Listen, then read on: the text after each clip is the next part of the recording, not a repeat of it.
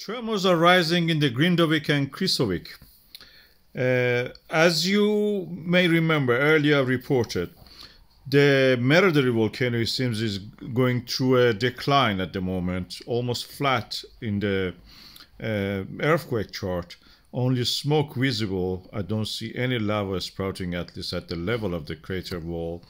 But in the Grindavik and Krisuvik area, which is to the west side of the Fagradalsfjall, we are seeing activity.